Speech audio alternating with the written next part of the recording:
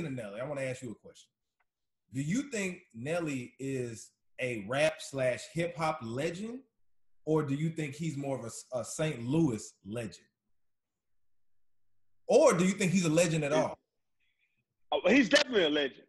Okay. Diamond. Anybody that goes diamond is a legend. I think. Hold on. Vanilla Ice went diamond. Vanilla Ice is a legend in hip hop, bro. He's a legendary joke, but he's a legend. A legendary joke. He's a legend, though. Vanilla Ice is a legend. Yes. Amazing. All right, keep going.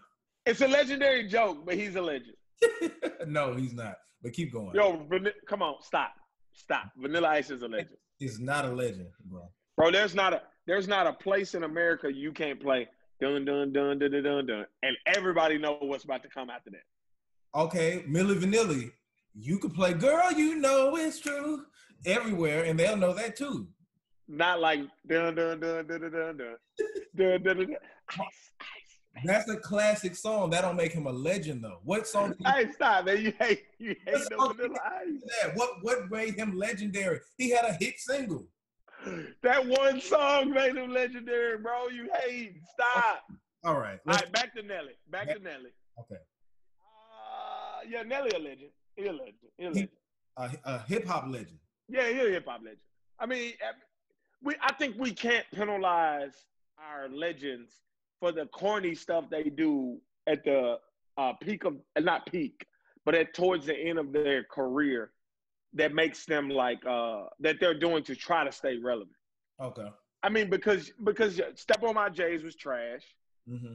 Then he did the country shit, All in My Head and all that. But that don't take away from Country Grammar. That don't take away from Dilemma.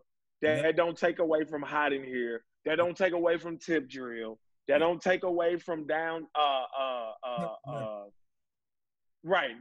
Up. That don't take away from Nellyville. Like we can't do that. We can't do that. Okay. All right. That's because the Temptations got some whack ass songs.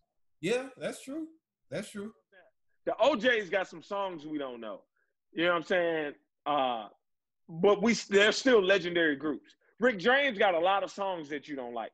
Hell, Michael Jackson got songs that people don't like. Jay-Z got songs people don't like. He do. I'm the biggest Jay-Z fan in the world. Jay-Z got albums I don't like. Right, exactly. Yeah. Still Jay-Z. Yeah. Now we can't penalize them for trying stuff. Okay. All right. I mean, I just wanted, because I posted it in the culture group and people were just like, oh shit, his shit didn't age well. I never thought he was this, never thought he was that. But I had to go back and I was like, is he legendary? I mean, for what he did. Correct. He was a breath of fresh air. He came out at the right time. And I agree. Even though you could look back at his shit now and say that it's corny, whatever, at the time, Nelly was on. Bro, at the time, Nelly was the biggest artist out, bro. Yeah. You had Eminem, Nelly, and Jay-Z, bro. Yeah. Like, for real. Yeah. For real. Yeah. At one point in time, those were the three biggest rappers, and I put quotes around rappers for Nelly, of course. Yeah. But those were the three biggest rappers out. Yeah. Nelly was mega at that time. Bro. So yeah. I remember. He a legend. What year was that, bro? So he came out in the year two. I think Country Grammar, the single came out in '99, but the album came out in 2000. Yeah, so like 2000 through like 2004. 2003. 4, yeah. Yeah, Nelly was that nigga. He was. He really was. Yeah. He was. Okay. Yeah, Nelly a legend.